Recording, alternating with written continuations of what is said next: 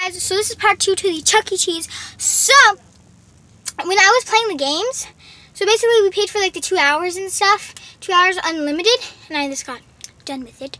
I got 2,000 tickets and something, and some more tickets I didn't cash in yet, into like the thing where you like see how much tickets you got. That's for next time. I'm gonna cash those in.